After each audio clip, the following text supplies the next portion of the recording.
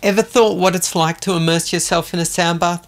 Well, I have you covered. Join me as I invite a special guest to dive into the unique experience of a sound bath and spill all the details on the afterbath.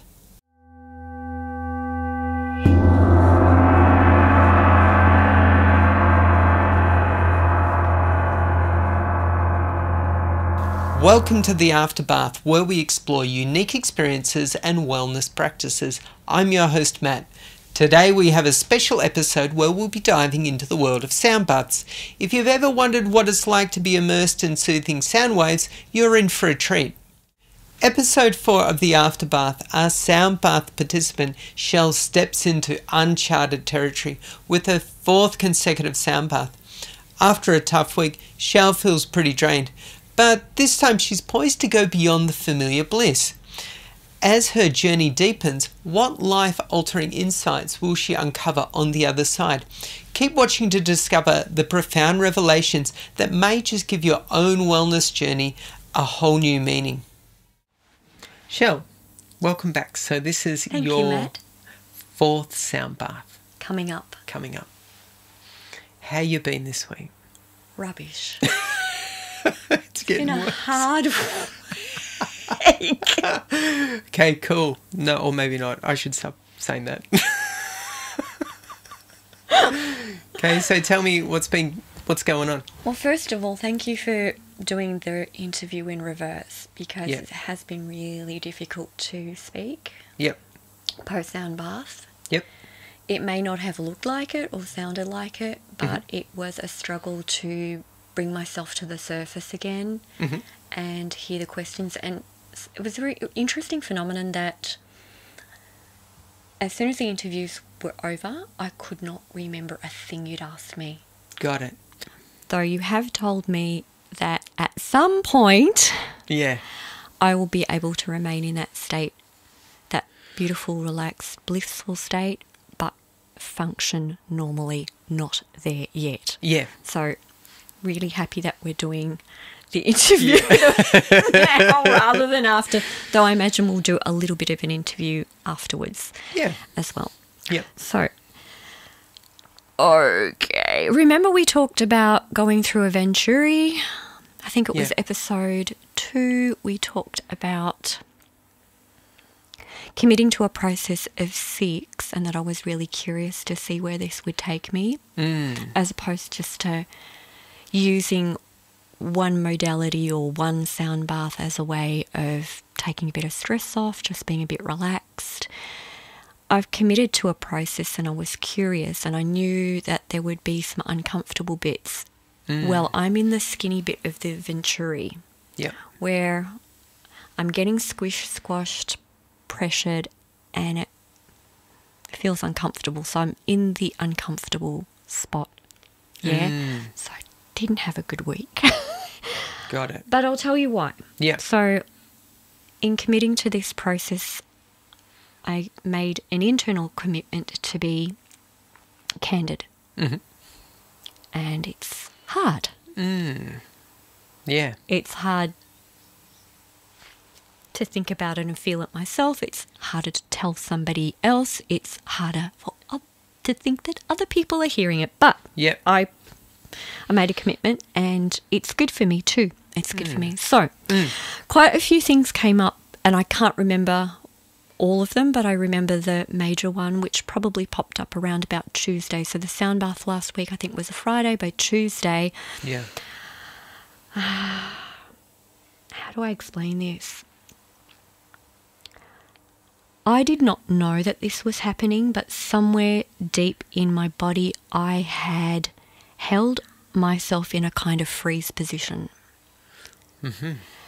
There is, or definitely was, a deep defensiveness. Imagine I'm wearing a poncho and I got my fists up underneath. And it looks like I'm all smooth on the outside, but underneath that poncho, I'm ready for a fight. Got it. Not in an aggressive way. Not in a mean way. Not in an angry way. Just if you have any ill intention here. I'm poised to fight. No, it's not that. I'm poised to protect myself. And I didn't realise that had some kind of physical manifestation. I didn't even know I was doing it. And it felt bloody awful. So the way I can explain it in terms of an analogy, my cousin went through a horrific car accident when she was a teenager. She was skittled by a drugged drunk driver. She was out with friends. One of them died. She was hit as well. Broke more bones than you can count. Lung punctured, ended up in hospital for a year. She has had massage and chiro treatment a couple of times where the practitioner has related back to her and she's related back to me that she's still held in that locked position from the trauma of the accident. Now, that's an extreme example, but there was something of that going on in me where there was something in me just locked in that freeze position, hardened position, defensive position. It melted away. It melted away by Wednesday, and I found myself showing up in conversations differently to how I was before. And I don't know that it looked any different to anybody else. I probably all just thought I'm being my normal friendly self, but it felt different to me. I'm just trying to think how I can express that. It's like when you feel comfortable with people and you let your tummy out. Yep. Yeah? Yep. Yeah. So it felt like that. Yep. And it's a really, really good feeling. Some people would describe it as feeling comfortable in your own skin, but it went a lot deeper than that because it's not about feeling physically comfortable in your own skin. It was a feeling of not having my jukes up. So I didn't know that was going on, but it was going on and it felt yucky and it dissipated. But what transpired in the next few days was something that we also came up in episode 2, but in a different way, which is when you lose ground. So I lost ground. I lost... how did you put it? You put it as you can get wobbly, or you could feel out of control. So however you described it, that happened, and it's an uncomfortable position to be in because I'd moved through my life with this jukes up under the poncho thing for such a long time that I knew how to operate in that position. Even though I didn't know I was doing it. Yeah. At least I knew how to do it. So once that melted away Tuesday, Wednesday, I didn't know what my MO was anymore.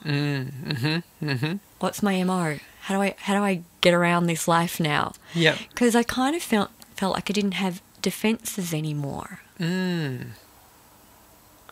felt vulnerable, but equally, and here's the weird thing, vulnerable but equally safe. Yeah. Relieved. Yeah. Unpressured. Unburdened. Yes. Free. Yep. Liberated. Yep. Go figure. Yep. I was at a retreat at the beginning of the year.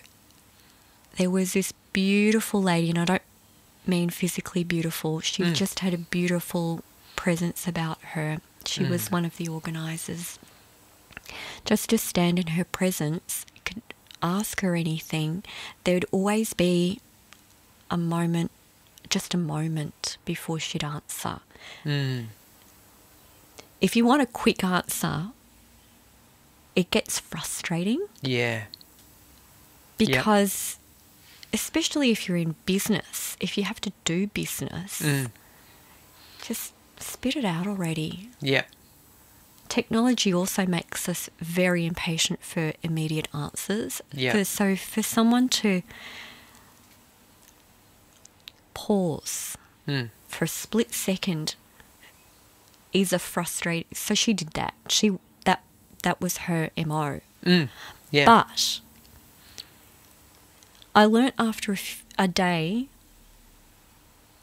it didn't take me long, that what was happening there with her is that she had such a deep inner peace, such a deep safety within her, that she had poise. Not pause or peace, but poise. A deep inner poise. And with that, there was no defensiveness in her. And she was a little thing. Yeah. And female, and all the vulnerability that goes around being little and being female, and all those sorts of things. She was listening because she had that deep inner poise and that pause before she spoke. After a little while, I realised what was happening, that there was an exchange of... It's like a translation thing. I don't know if you've ever seen your cats do this, but I swear my cat understands English, but it doesn't happen immediately. So I'll say something to my cat, and there's this, and it can be a direct instruction. For example, wait, I'm going to open the door for you in a minute. Yeah. Just stay over there. Yeah. I'll let you know. Yeah. And then I'll watch, and the cat will go, I don't get what you said, but I'll get it in a second. Yeah. Yep. And then it gets it. Yep. And then it moves, but there's always a delay. Yeah. And I swear that there's some sort of translator going on up there. Yeah. 100%. Yep. There's like a little transmission. So she was doing this. Yeah. And in that pause was, what's up? I just want to put a poncho on. There we go. Get your jukes up under there. Yeah. Was that translation thing going on? Yeah. And it wasn't just a request or a question that I had put to her. It was exchange of something else. She deeply understood my need, not just my question. That's it. And something in her calmness,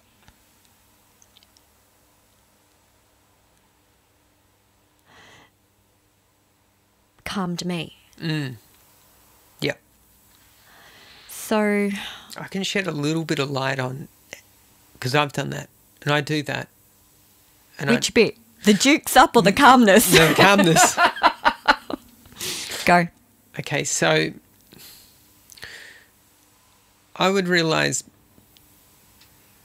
so if I was the little old lady, what was it? Sorry, she's not a little old lady. But she wasn't a little old lady. No, she was little, and she was a lady. She was a little lady, right? Sorry. Relatively young, I'd say. She's probably in her 30s. Oh, okay. So relatively young little lady. Okay, you got it now? And what I'm guessing what might have been happening is that usually when people would come to me with a question, there would be a part of me that would realise the absurdity of the question and how little good will probably come from even delivering the answer that they hope to get, because it won't really matter much. But nonetheless, if I just pass it off as, oh, you're just being silly, that won't work. And it's disrespectful to where they're at. Yeah. So I would usually find, okay, I can't just give you, the type of answer that is go away. Yeah, you're being silly, go away. So I'll usually wait and see what arises, and then usually if I wait, some little bit of wisdom will arise that usually I won't even be aware that it's from me. It's just like a little bit of wisdom. And I probably won't think much of it other than, and there's been times when I've told people things that I've thought about later on and gone, why did I say that? It almost seemed rude. Oh well. And usually they hit the spot. So it's like there's a part of you going, all right, this is a silly question, but I've got to give you an answer that you can digest at the moment that is going to put you in the best direction rather than in the direction that you want to go at this moment. So, but I've found that you need to do a little pause because the information doesn't come straight away. It's almost a bit like this, and this might seem really weird. You already know the answer, but I need to have it transmitted on some other level to relay it back to you, much like your cat needs a translator. It's like, oh yeah, you already know the answer to this, but you just need to hear it from someone else. And I need to hear it before I can say it to you. So it'll be almost like you will telepathically send me the thing that you need to hear. And I know that sounds totally weird, but that's almost like what it is. Yeah.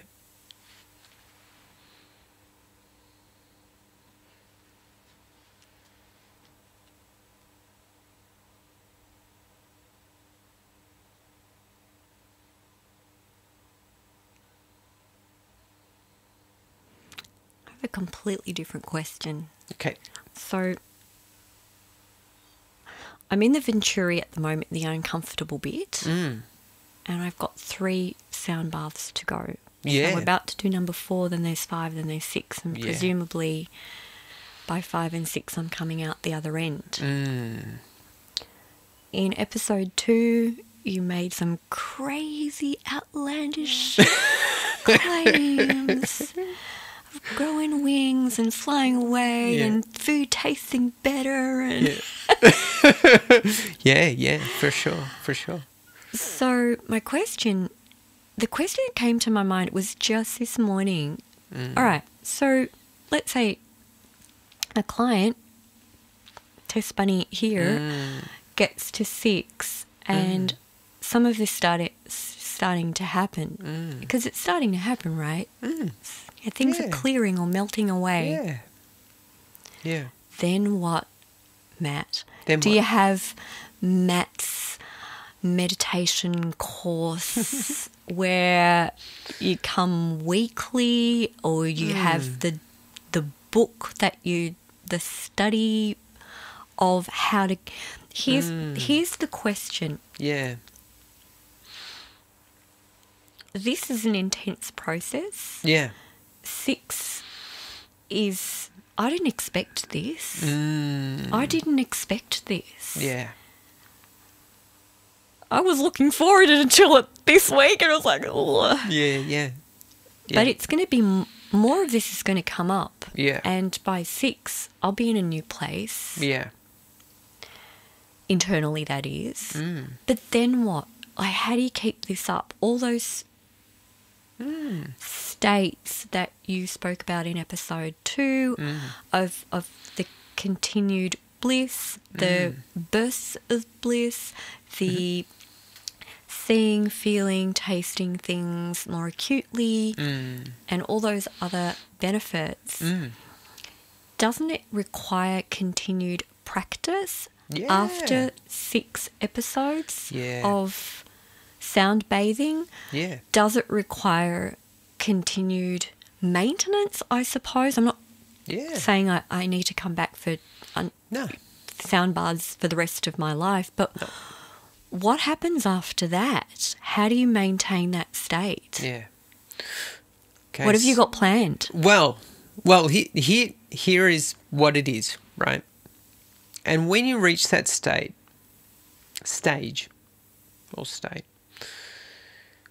you'll find the next road that you need to take. 100%. It'll appear. It always does. Got it. Yeah. And so you don't need to worry about that yet. Okay. Because that's coming. But here it is in a nutshell. You got what everyone is a whole bunch of habits, right? And they're all habits based on likes and dislikes. And what the simple goal is you need to let go of your habits. Because what's happening is that your habits are keeping you caged. Yeah? And you might go, yeah, but I like my likes. Yeah, well, that's totally fine. You can like your likes. There's nothing wrong with that. But it's only when you can't function without them. It's a little bit like if you say, I like a coffee in the morning. Well, that's wonderful. But if you can't function without coffee in the morning, well, you don't have coffee. Coffee has you. Yeah? And then you'll simply, at some stage, want to free yourself from that. Because, well, there's lots of other delicious beverages out there that will give you the same thing. And dandelion chai. Yeah. Bring on the dandelion chai. Yeah. And if at some stage you get to a point and you're finding that one coffee is not enough, it's not going to go in the right direction. You're going to want 2, you're going to want 3, it's going to get worse. And then you're going to develop a whole dependency on something that is way out of your control. So you're going to have to keep clearing your habits for the rest of your life. And that's what it's about. Everyone has to do that. And so what's going to happen, or what's happening at the moment, is you've got a whole warehouse full of habits. And that's what people talk about when they say karma. A lot of times when people talk about karma, they get the wrong idea that if I do something good happens to me. If I do something bad happens to me. That's not karma. Karma is your habits. So if you have the habit of drinking coffee, well, coffee is your karma. And you have to be free of it, you need to look at it and allow it to dissolve. And then if you choose to have coffee, wonderful. And you drink it just simply for the joy of drinking coffee. But if there's no coffee, just as wonderful. Another drink, just as delicious. You have that instead. Wonderful. Great. So, but if you drop all your karma, well, you won't stick around here for very long. Because there's nothing left to hold you to the planet. There's nothing left to do. So it's not like we're going to dissolve all your karma. All we're going to do is help you dissolve just enough so it's manageable. And then as life wears on, you will develop more karma, because we do that every day. Yeah. Because we fall into habits. We might find a new chocolate brand that's delicious. And you're like, oh, I love this chocolate. Oh, I'm going to love it now for the rest of my life. Well, you can do that, but 100% at the end of your life, you're going to have to give up the chocolate bar too. Right?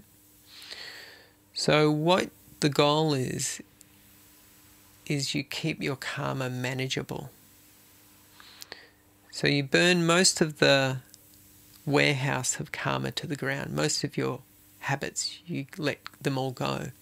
But you keep just a little purse of special karma in your pocket that you carry around with you. And that's why, you might meet someone who is quite enlightened, but they get crazy over these silly things. But that's what's keeping them. That's what's keeping them in their body. Yeah. Which probably sounds pretty weird, but it's just what it is. So all we're doing with the sound baths is we're helping to unburden you of all the excess that you've lost control over. And we're giving you back control. Because we're helping you to realize, oh, if I have this, wonderful. And if I don't have it, equally as wonderful. And you will begin to become not only more in control, you'll have greater choice.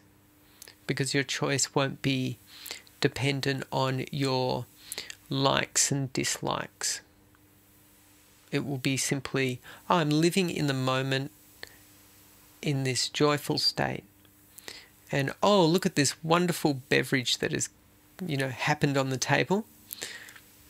And you might look at it and go, no, not today, not right now. This doesn't seem, no, my system isn't going to like this. I won't drink this. And then you might ask for something else.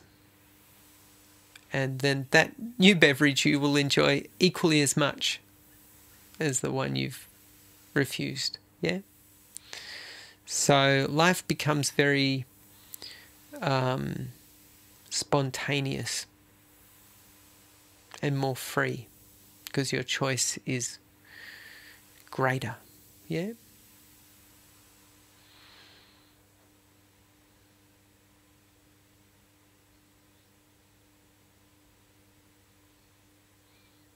It might take a little bit to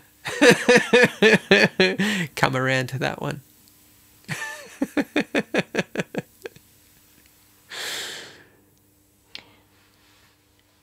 Changing pace slightly. Yeah.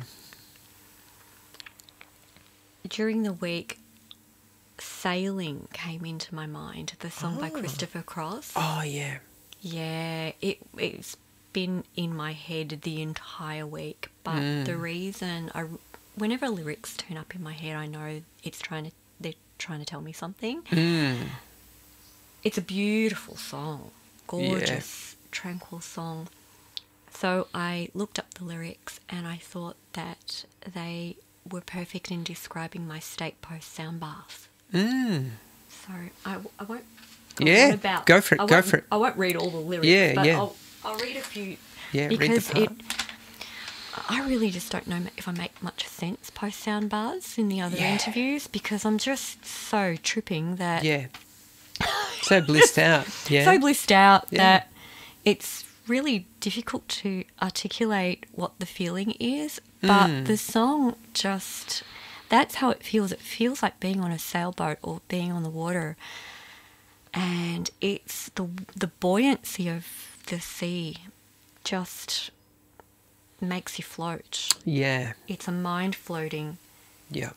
And there is a sense of movement, like a rocking that a boat does. So it's not far down to paradise. At least it's not for me. And if the wind is right, you can sail away and find tranquility. So if the singing bowls are right, you can, The canvas can do miracles, just you wait and see, believe me. It's not too far to Never Never Land, no reason to pretend. And if the wind is right, you can find the joy of innocence again, which is exactly what we talked about, I think, in episode 2, possibly episode 3, about when I described little kids seeing a butterfly for the first time and thinking it was magical, or seeing their hand and going, wow, what is that? Then your response was that sense of innocence and wonderment. It's still there. It's underneath. Yeah. And it can reawaken. And the song was saying the same thing in a different way that helped me to understand that when you're sailing when you have that feeling of placid movement on the sea, your mind sea, your mind sea, your mind sailing, then it engenders a joy, not a happiness, but a joy that can bring back that sense of innocence. Yeah. So the lyrics of Sailing put it more eloquently than anything I've said in the last few episodes. Yeah. In Bliss Land. Anyway, Yeah. just had to share that because it was much more succinct than my explanations. Yeah. Yeah, it can definitely be difficult to put the feeling into words because the words are not the feelings. And words are just a mental approximation. And when you use the words, they don't come anywhere close. Yeah. I remember Eckhart Tolle saying that, when you point at the moon is not your finger. Yeah, meaning that you're looking at the wrong thing. Yeah, it's not. Yeah, don't look at the pointing at the thing. You need to experience the thing. It's a feeling. Yeah.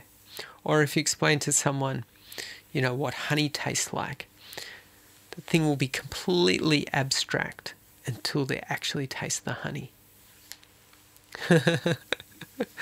So yeah, it's got nothing to do with words and thoughts, everything to do with feelings. So I think even I've come across people who are highly intelligent sometimes have a much harder time to grasp it because they're on such a mental level, on such a mind level. And then you might find someone who maybe is not the brightest spark. They have an easier time because they're probably more connected to their feelings. And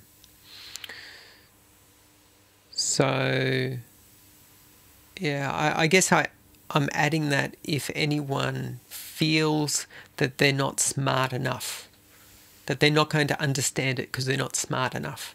This has nothing to do with smarts. Nothing to do with smarts. Yeah, you can be...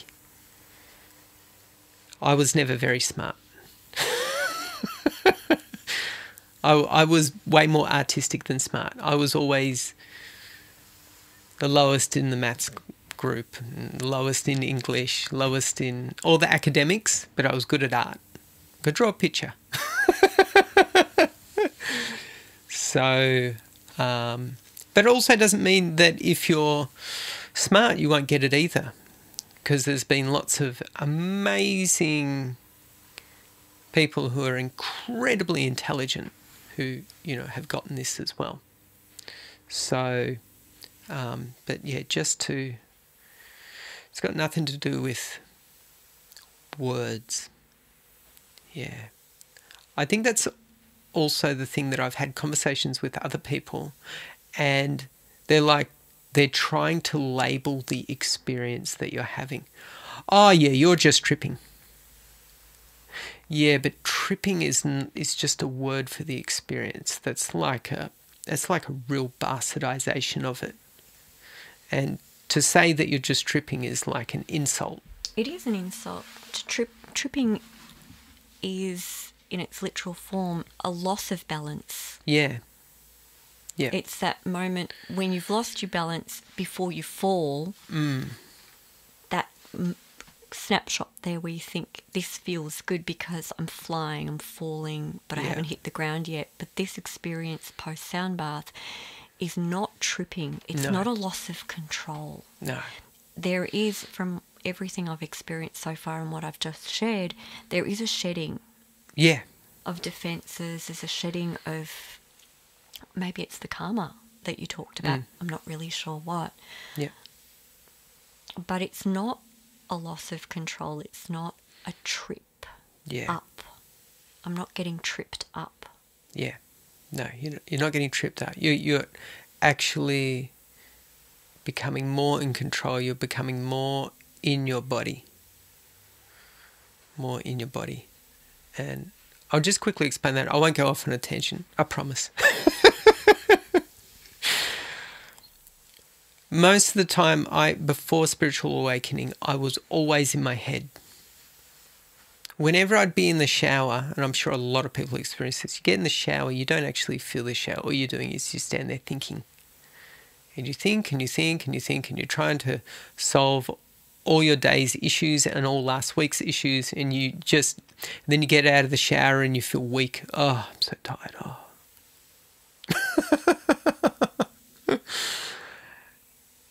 But if you have a cold shower, it shocks you into your body. And you get out of the shower and you feel invigorated, like you've got better control, you've got your smarts, you've got your wits about you. And you don't think, when you have a cold shower, because you're bang in your body. Yeah, and then you're like, oh, okay, I feel like a firecracker. I'm ready to go off. Yeah, this is good. It's really good. And then, the heat comes back and you're fine. But it's more like that, where you're in real control. It's like the veil has been lifted. The wet doona has been taken off. You can actually breathe again. Oh, I can breathe again. I'm not in this cloud of fogginess. It did feel like that during the week, even though I felt really vulnerable once my jukes came down. Mm. I felt a lot more present. Yeah. I did feel like I was in my body, and I was aware that, gosh, I feel like I'm walking around naked now. Yeah. But it didn't make me feel defensive. Yeah. Strangely. Mm. The sound bath experience is interesting, even though you're saying it will shock you into being in your body. You're describing a shock situation. It doesn't feel like that at all. Nah, it's not like that. It's completely the opposite. Yeah. I've done other modalities, can I call it that? Yep. Of chiropractic, network chiropractic, which is brilliant. Right. It's not chiropractic. Yep. You stop crunching. Yep. It just takes a layer of stress off your nervous system. Yeah. And is that through moving the energy up and down your spine? I think so. I'm not. Yep. I don't. I'm lying on the table with my head in the hole, so I don't really know what's going on. But it does work on the meridian system. Yeah. And they're only light touches. Very, very light touches, and it's absolutely brilliant in removing stress from your nervous system, which clears all sorts of things. It allows an environment where any ailments within your body can heal. And originally I went for my back, and that improved. But it could be anything that's in your body. But what I always find afterwards is that my head's cleared. Yeah.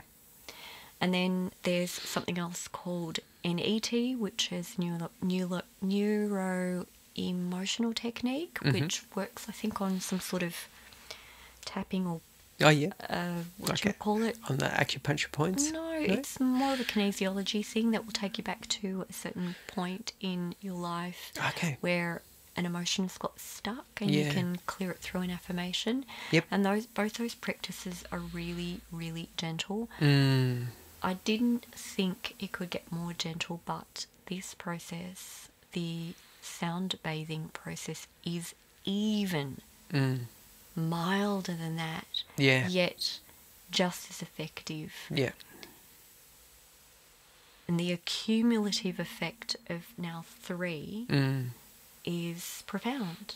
So I'm going to be honest. Not that I haven't been honest the entire way, but I'm a little scared to go into this next one because I don't know what other veil's going to come off me. What will I do? What are things going to feel like next week? Are they going to be... that's a rhetorical question, by the way. I'll let you know next week. Yeah. Yeah. The modus operandi has to change. It's changing. Yeah. So, yeah, I'm a little trepidatious about going into this one. Yeah. But I have committed to the process. Yeah. I am the test bunny. I will keep going. Yeah. Yeah, you'll be right. You'll be right. We won't let you go too far. What's too far? Well, too far would be you just sit around and do nothing. No, no, I've bills to pay, Matt. So you won't. There might be some things that will surface, and you'll get rid of them, and they'll come and go, right? But too far is you just stop doing everything and you just sit around, and for a period of time, that's a really good thing to do. That's called a sabbatical. Yeah. Well, you just take a year off just to, I just got to stop what I'm doing. Oh my God, I had a dream that's what I did. About 3 weeks ago, I dreamt that somebody said, "You're on sabbatical." I said, "Where am I? How did I get here? I've got a job to get back to. Yeah. Sorry, I can't be here." Yeah. I said, "No, it's already done. You're on sabbatical for a year." Yeah. It's weird. Yeah. Anyway, back to sabbaticals. Yeah.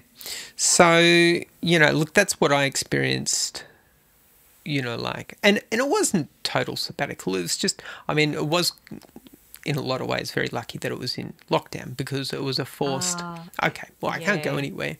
And not that I'd really went anywhere anyway. Most of the time I'm in my studio. So, but, there was just less Pressure. Fewer obligations. Yeah, I didn't teach as much. That's just what it was.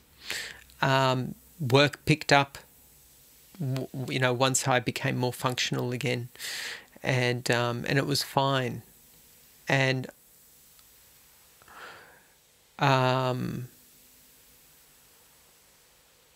become better at manifesting things. Much, much better. Like things happen quite quickly. Like figs turning up from the neighbour. Yeah, like that kind of stuff. When you think of figs. Yeah. And now I'm thinking of figs. Yeah. Yeah, it's a bit early in the season, but you never know. Maybe down the street. Maybe we'll go for a drive later. Okay. I'm more interested in dandelion tea. Yeah, we definitely got that. All right. Fantastic. Yeah, let's go do it. Bathing? Yeah, let's do it. Alrighty, Let's do it, and then we'll come back for a small chat. Yeah. Okay. Okay. Here's a glimpse of the typical setup I use during a sound bath. The participant lies comfortably among 7 Tibetan singing bowls. On the left side are bowls linked to the throat and third eye chakras, while on the right are larger bowls associated with the root, sacral and solar plexus chakras. A small bowl near the head corresponds to the crown chakra, and the heart chakra bowl is placed between the ankles. Above the participant's head is a gong with tuning forks and a wind chime, also used at the beginning and end of the session. For added comfort, a participant lies on 3 yoga mats and a sleeping bag covered with a heavy blanket to stay warm. Hi, Shell. Hi, Matt. So you've just completed your 4th sound bath. Number 4. How you feeling? Different to the other 3. Okay. It is significantly different. Yeah. Do you want me to tell you how? Yes, please. I am completely lucid. I am grounded. I feel normal. Whereas each time previous, I was in happy land. Yeah. Now I just feel normal. Yeah. Do you want me to tell you why I think that is? Yes, please. And I could be really wrong about this. No, I reckon... Well, let's hear. I'm interested in your theory. Tell me your theory. I want to know your theory. Okay, you want to hear that first? I do. All right. Well, from my own experience is that, when you get unwell, sometimes what you need is a sedative to calm down. And sometimes the sedative will give you the giggles and you'll feel all swimmy because essentially the weight that you're carrying is heavy, and you need some of that burden lifted. And so you'll go through a period of, this is totally ridiculous. Like, you see the funny side of it. It's like, tell you a funny story. One time when I was on the swings down at the park, my dad was pushing me up back and forth on the swings. I decided to jump off. I was only a little boy, right? Not like I was, we went down last weekend. That'd be a bit weird, right? So I was a little boy. He's pushing me on the swings. I decided to jump off. I jump off and I landed in a big pile of dog poo. And it was really wet and it smelled really bad. And there was a couple of girls sitting on a park bench and they were watching the whole thing and they were laughing their head off. And probably at the time I felt a little conscientious, a little embarrassed, and the weight was a bit heavy to hold, right? So I went home, right? Obviously had to change my clothes. But now it's funny. I can see the humour in it. It's no big deal. That was a really funny thing to happen. I would have loved to have been one of the girls on the park bench to have seen that. That would have been hilarious. So when you're feeling these things releasing, you need a bit of a hand. Yeah. And as that's happening, the easiest thing is humour. And so you get a bit giggly and a bit silly and a bit anaesthetised, and you'll be a little bit like, oh. But now that a lot of that is cleared, you're probably like, oh, now I can really see things with clarity because you don't have that burden. Yeah? Anyway, what do you think? I think you're right, and there really isn't anything for me to talk about. Okay, great. Fantastic. High five to that. Yay! Okay, so what else?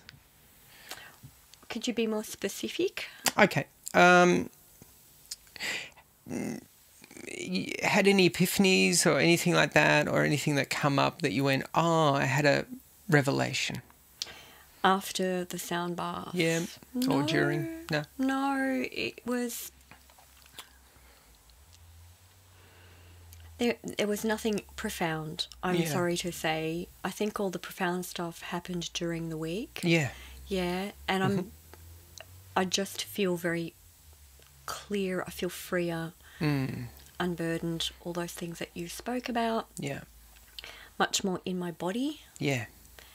In terms of what happened in the room, there was something I noticed. It wasn't an epiphany. It was just something literally to do with the sound and the vibration. So there was a bowl that you ring. There is a bowl that you ring.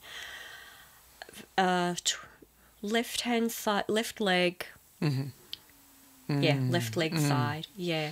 Yep. There is something about the resonance of that particular bowl that fills the room and has a kind of hypnotic effect on me. Yeah. Could you tell me a bit more about that bowl and what it does, and maybe the pitch? Just give me some information about that, because it was significantly different in its vibration or tonality. Yes.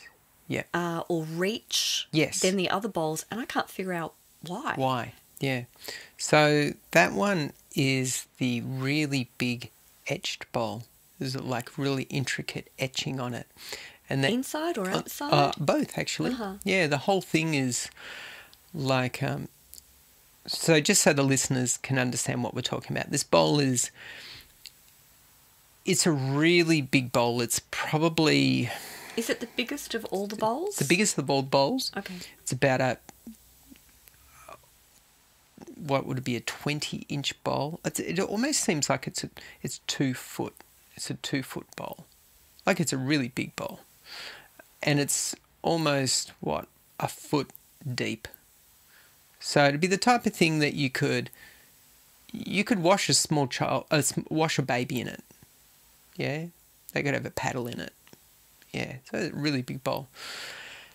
And that bowl has an etching of Tara, which is... What's Tara? Tara is it's one of the... Now, for all the Buddhists out there, if I get this wrong, my apologies. She's a deity. And I don't remember if it's green or white Tara. I think it's green Tara. And she is the deity of protection. Anyway, that bowl is like the crown jewel out of all my bowls. The story behind it, of how I got the bowl, was I was doing a sound healing course with Lama Tenda, and there was this bowl in the centre of the room, and Lama made a note, "This is my bowl, I'm never going to sell it." And we were all, really like, "Oh, look at this bowl." And me and another lady and I were standing around the bowl one time playing it and just, like drooling over it. Wow, look at this bowl. It's so bowl amazing. envy, it's a thing. Yeah. Who knew? Yeah. There's bowl envy. Yeah. Oh, it's so funny. And so anyway, during one of the sessions, we're all sitting around, and Lama turns to me in front of the group and says, "I'm going to sell this bowl to Matt. Matt, this is your bowl." And I was like, about face. "Yeah." And I was like, "What? No way." So anyway, I bought the bowl. It's a magnificent bowl. I don't know what I can say about it. It's like truly magnificent. It's different to all the other bowls. Well, I could tell. I don't know why I couldn't tell the other 3 sessions, but this time I really felt it. There was such a resonance that came off it. It was similar in some ways to the gong. Yeah. But in obviously a different way, different position. Yeah. The gong reverberates right through the room and right across my body. But this one was coming at it from a different angle, and it took up all of this space. Yeah. In the... Yeah. above my body and even into the room. But it also has this effect in the ears. Yeah. Where it just creates this...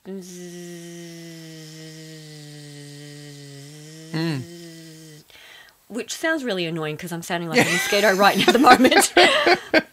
But it's not annoying at all. It is kind of trance-like. Yeah. But not in a way that makes me feel drugged in any way. No. It's just... I don't know how it does it. I just noticed it was doing something that the other ones that were not, and even the gong did not have that same impact. Yeah. It has this like a commanding kind of presence about it. Yeah. Now, is it because of the way it's made, or is it a non-commercial one that it's handmade? It's one of a kind. Yeah, it'd be all of that, handmade, one of a kind. There'd be, yeah. So it's not out of a factory in China. 100% not. This would have been made by a monk. Really? Yeah. That every hammer blow that went to make it would have been a mantra. That's how they make it. Are you serious? Yeah. So there would have been. They're praying as they make a bowl. Yep. So hundreds of thousands of prayers. And what is it made from? What type of metal? So there's 7 different metals. 7 different metals. I can't tell you what all the metals are off the top of my head, but there would be couple. There would be gold, silver, brass, probably tin, copper. But basically, there's 7 metals that relate to the planets, and I can't remember what they are off the top of my head, but yeah, so you can always tell the quality of a good singing bowl is that a really good bowl will be made with 7 metals. Okay. Yeah, and more your gift shop bowls, 2 metals. Yeah, so I've got a couple of gift shop bowls, and I've got some other, like in between gift shop and, like you might call a medicinal bowl. And They have a different quality. They're nothing like the 7 metal bowls. Yeah. So all the 7 bowls you have, which are your main gig sort of thing, main instruments. Yeah, main instruments, yeah. Yeah, they're all made from 7 metals. But this special bowl, that's kind of standalone, right? Mm-hmm. Yeah, mm-hmm. That was when I got that one. That was the only really big bowl I had, and so I had I had a set. Well, I had 3 sets, and the original set that I had was like similar to the big set that I have, but just a smaller version. We used those today, right? No, those ones I actually got rid of. There were different bowls in there today compared with last week? No, they're all the same bowls. But yeah, they're multiplying, by the way. I counted them. There's 22. There were 22 today and was 21. Yeah, they're having babies in there. Yeah, they're having babies, yeah. So, yeah, I have a couple of gift shop bowls, and they do sound really pretty, and I do like to use them, and they're simply just for the sonics. You know, they just sound pretty, and that's okay. There's nothing wrong with just when you're in a blissful state and you just want to hear some prettiness, yeah, why not? It's totally fine. As time goes by, you never know, I might sell them, get better bowls. We'll see. Then I've got some Indian bowls, and they're a 2 metal bowl. They're a medicinal bowl as well, but the quality of those is nothing compared to the 7 metal bowls, and they're nice. They do the job. My experience from them is that if you just have a sound bath with those Indian bowls, you get more of a psychedelic kind of buzz from them. Like things seem... Are you serious? So different types of metals, different types of bowls, different ways of making them will produce a different response on the client. Yeah. Yeah, wow. Yeah. So the Tibetan bowls is like just compassion and love. It's like just... Are those the ones in there? Yeah. Compassion and love. Oh, yeah. Compassion and love. Yeah. So it's like, you know, being wrapped in, you know, like silk sheets around a nice doona and just warmth. Well, it has been the big group hug. I've described what happens with those 7, the main ones. Yeah. When they're all singing at once, it is the sonic group hug. Yeah. Mm. I guess the Indian bowls are probably more like you see, you know, like you might have a bit more of a giggly effect, like everything is so funny. You know, like silliness and... playful. Playful. There you go. Playful. But when I originally got the Indian bowls, and I didn't have Tibetan bowls at that stage, I thought they were amazing. As you do, you know. You upgraded. I upgraded. Mm-hmm. Yeah, I went from gift shop bowls, and I thought they were pretty good until I was like, I encountered the Indian bowls and went, wow, okay, that's a step up. I've got to get those. And then I encountered the Tibetan bowls and I was like, okay, yeah, everything else is all right. You're sounding like a tech head with bowls. Yeah. Yeah, I had a bit of gear acquisition syndrome with bowls. Yeah. Well, I've come into 22 today. Yeah. Who knows what is going to happen next week. Yeah. Are there going to be more? Yeah, unless, well, I did hear a story once of a friend who went down Brunswick Street with a banjo in his car and he left the door open. And when he came back, there was another 5 banjos in his car. Oh, I've heard this joke. No, but I love the banjo. Yeah. The only person who will say that. Hey, I have 2 banjos. They're beautiful things. Yeah, they're both given to me. Oh, yeah. Did you have your back door open? Beautiful instrument. Yeah, they're fantastic. Fantastic. The banjo is just like the happiest instrument on the planet. It is. You can't be sad listening to the banjo. It's cheerful. Yeah. It's so much more cheerful than a guitar. Yeah. It's a beautiful sounding thing. You just got to get into the mood of it. Yeah, you just won't play them at a funeral. Unless you're that type of person. You want to go out with a bit of a jig, yeah? Well, it is a celebration of life. Yeah. Maybe that's what I'll do. When I leave this planet, I'll probably, get someone to hire a banjo play for me. We're so off topic now. I think you're having an effect from the sound bath. I think it's projected onto me. It's definitely projected more on you. I'm feeling like I'm the grounded one this time, and you're the giggly one. Yeah, I think you're right. Yeah. It's interesting how it's reversed. Yeah. So, anything else? Any other? You're looking forward to anything now, or what do you think this week's going to be like? I have no idea what to expect. So this is for... Yeah. I think I'm coming out the other side of this, Venturi. Yeah, I think so. It'll be interesting to see 5, 6... actually, even more interested in, say, 6 months. Yeah. After this process is finished.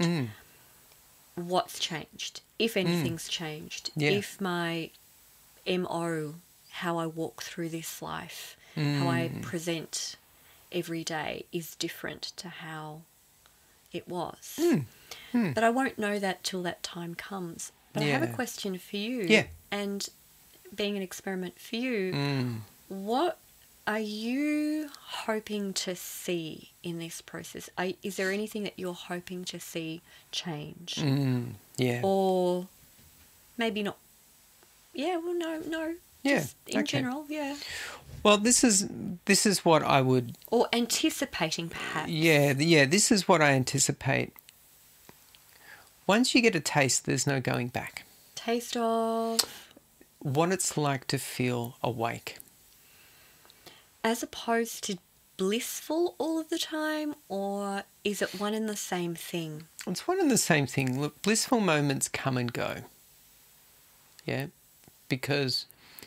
Can I just stop you there and ask you, what does awake look and feel like? I feel like I'm awake now. Yeah. But I don't know if that's what... Yeah, well, yeah, you've got it. Yeah, if you feel settled. Settled. Okay, so to feel awake feels settled. Settled. How else would you describe it?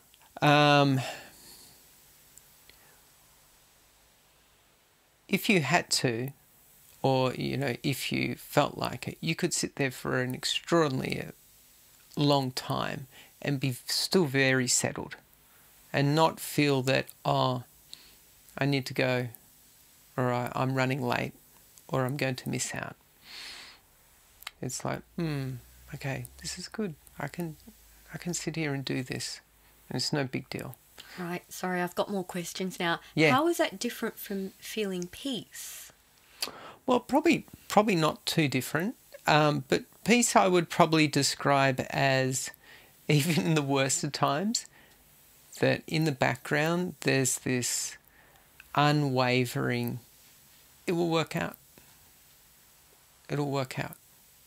Even when things are going like diabolically wrong for people around you, or maybe even for yourself, you'll go, okay, yeah, this is making me feel a bit itchy. Like, ooh, like I really want to do these things because I can see the benefit for others. And then there will be a part of you who go, don't worry, they'll be right. Whether you're here or not, things are going to work out. Mm-hmm. So... That's peace. That's peace. Whereas settled is just feeling like you don't have to rush and you don't have to get to the next thing, and you can just be in that state, in that one place. Breathe. Yeah, breathe. That unhurriedness in your body. I'm feeling that now. Yeah. Yeah, I definitely feel that now. Yeah. I hope that lasts. I Oh, like that one. well, what will happen is that you will bob up and down a little bit like a buoy in the ocean.